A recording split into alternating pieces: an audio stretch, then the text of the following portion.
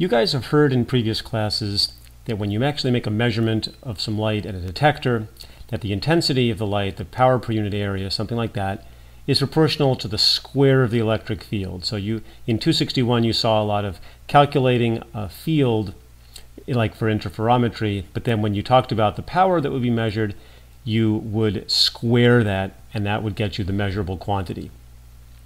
So we can now start defending this statement in the language of electromagnetism, and let's do that right now.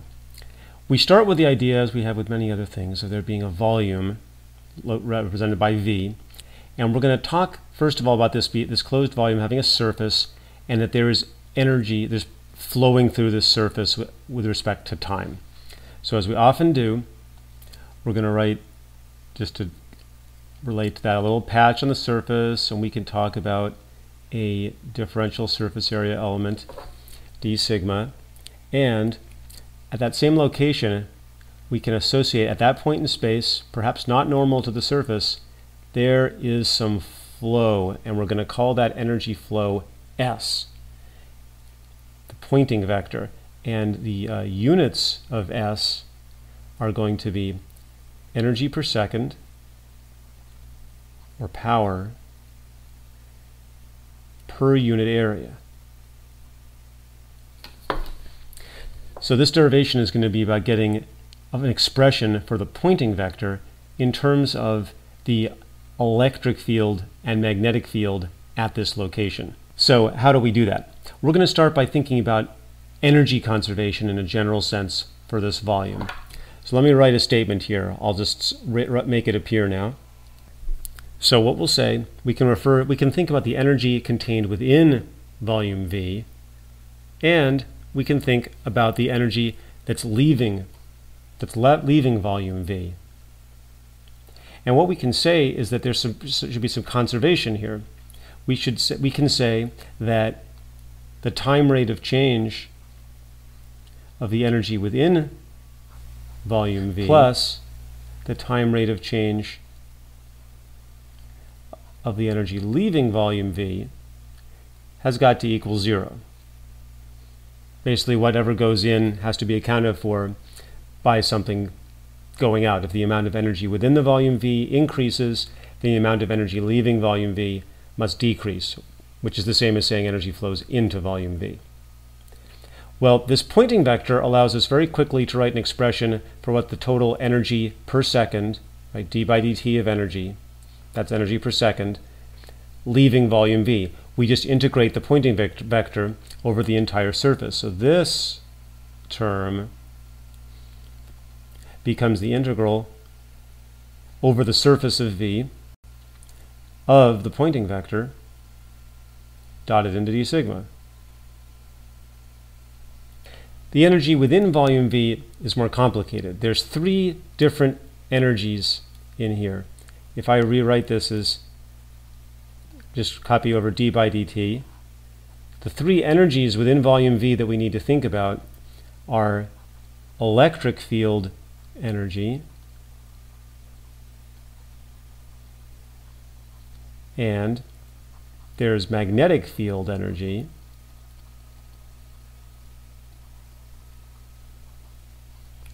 and then there is charge flow energy. And I will now just talk about each 3 of these things. So here's our equation continuing on. So electric field energy, we've heard of that before from charging up a parallel plate capacitor. The energy stored when here's a parallel plate capacitor connected to some wires, and you know that there can be an electric field built up inside of a parallel plate capacitor. We're not going to derive that here, but what comes out of that fundamental result there, E field energy, energy density inside of a parallel plate capacitor, that we will call U sub E. That's energy per unit volume. And that is something that's been solved for in freshman mechanics in freshman E&M classes, and it's equal to 1/2 epsilon naught, and then the square of the electric field, which for future purposes, I'm going to write as E dotted into itself, magnitude electric field squared. Magnetic field energy, the problem you did in physics 122 or 142, it's related to that, is the electric field inside of a coil of wire, a solenoid. And inside of a solenoid, there's a magnetic field pointing along the axis of the solenoid, and there's an analogous expression for the stored energy inside the solenoid. Thinking of that as energy per unit volume, U sub B, has a very parallel form. It's equal to 1/2. There's a fundamental constant, mu naught, and then it's B dot B. So very similar to the electric energy density. And then there's charge flow energy, which I'm going to put off for a second. So if I start writing the first two terms, these are energies per unit volume. To get the total energy, I have to integrate over the volume, and then I have to take the time derivative of that. So that starts looking like this. I have then an integral of 1/2. Then the epsilon naught is just a constant, but I take the time derivative of E dot E and 1 over mu naught, the time derivative of B dot B. And in order to get the total energy inside of this volume up here, I've got to integrate these energy densities over the entire volume V. So there's my integration over V. So far, this takes care of the first two terms up here. What about the charge flow energy? Well, the charge flow energy, that comes from the fact that there are charges inside, possibly, of this volume, and as electric fields act on them, it can speed them up or slow them down. So there's pushing going on, and it's the speeding up or slowing down of those charges that gives us charge flow energy. Now, another result that we have from mechanics is that mechanical power, which is what we're talking about here, we're talking about moving the charges around, power is force dotted into velocity. I'm not going to dwell on that here, but the more force you apply to something and the faster that thing is going, the more power you're delivering to it. Or if you're opposing its velocity, then you are subtracting energy from the system. So in this case, we have a lot of charges. If we think about a little amount of charge dq, the force upon that charge due to the electric field is dq times E. That's the fundamental definition of how electric fields generate force, electric field applied to a charge. And if we dot that into velocity, we get a little amount of power. And if I just re-scramble these terms, I can write this as E dotted into V dq. And a little bit of charge traveling at a certain speed is like a little current. And so I can rewrite this as E dotted into current density J integrated over a volume. So I've got, again, a differential amount of charge. This becomes a differential amount of force. This V dq, grouping it that way, this becomes a differential amount of something related to current, not quite with units of current, and when you keep the units the same, that becomes E dot J integrated times this differential amount of volume. This expression already has units of power, which is rate of change of energy. It's already got the right units. We just have to integrate this over all of the little charges. In other words, integrate over the entire volume. And I've got the total change in charge flow energy. So I've already got an integral of two other terms over volume. I'll just add this third term that's also being integrated over volume. And now I've got a full expression here for these three terms here. So let me just draw some enclosures here. So what I'm saying is that these three terms enclosed in blue, the change of energy within the volume, can also be written as this.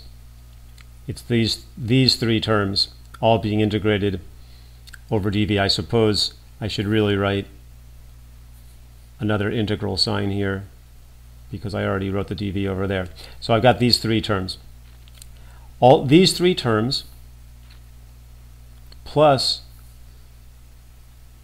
the term from up here, just bring it down, plus the integral over volume, over the surface of s dot d sigma, that all still has to add up to 0. If I now simply clean up this last line, I get the following, and I'm just going to make this appear. So what we've got is a single volume integral.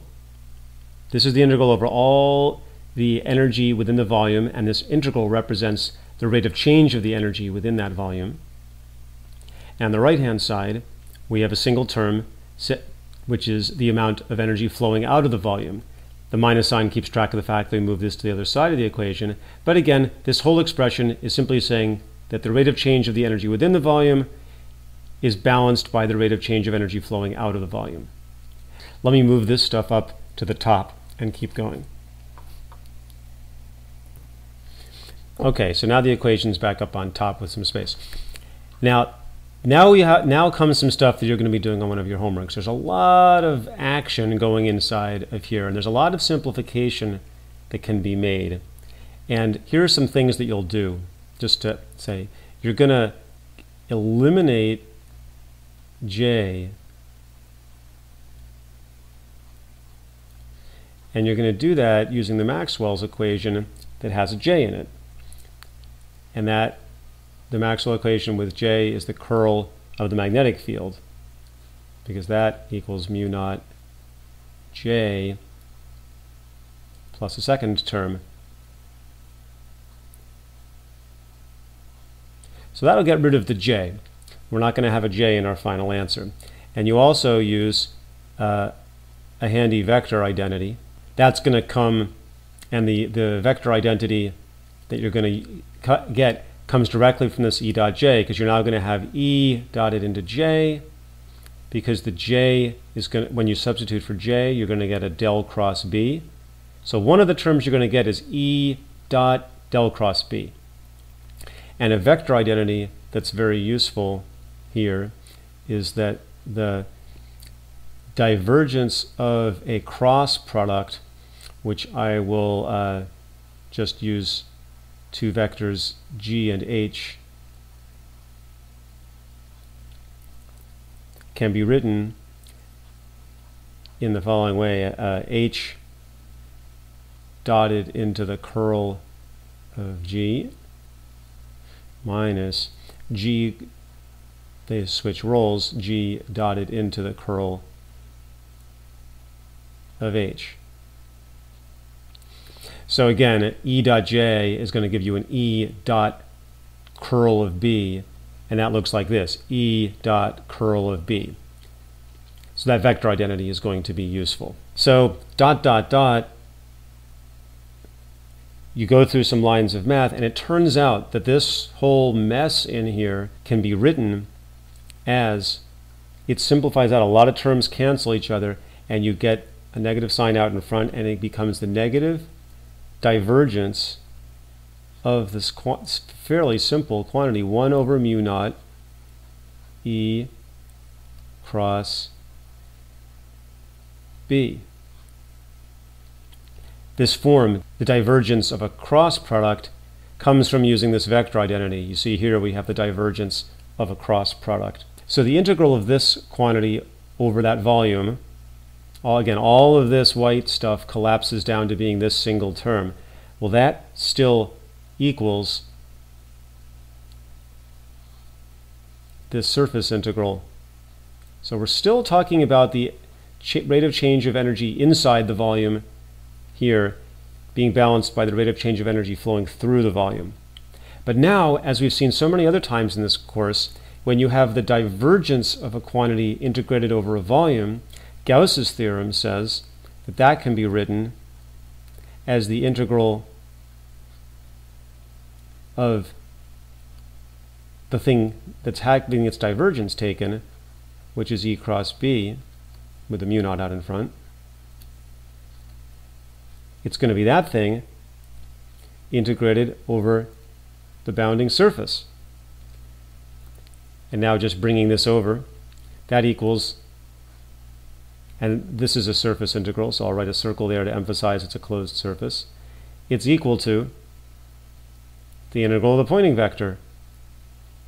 And now, as is again so often in the course, we have two quantities, this and this, whose surface area integrals over any arbitrary surface that we could have chosen are always equal. Therefore, these two integrands must be equal, and we even have minus signs out in front that cancel each other. So this gives us a final result that S, the Poynting vector, is simply given by 1 over mu naught, which is just a units conversion really, and then the cross product of E and B. So this is a very significant result. It tells us that the power per unit area at any point in space can be gotten by taking a cross product of the electric and magnetic fields. So we've now got that power per unit area seems to scale with amount of E times the amount of B. And it turns out that that the magnetic field is linearly proportional to the electric field in the case of plane waves and the sort of things we'll be studying in this class. So for optics 262, this means that the power per unit area is proportional to E times E. I'm not talking about a cross product here, I'm just writing a simple times sign, which equals E squared. So we eventually find that the magnitude of the Poynting vector is proportional to the magnitude of the electric field squared, which is what we were starting out to say up here.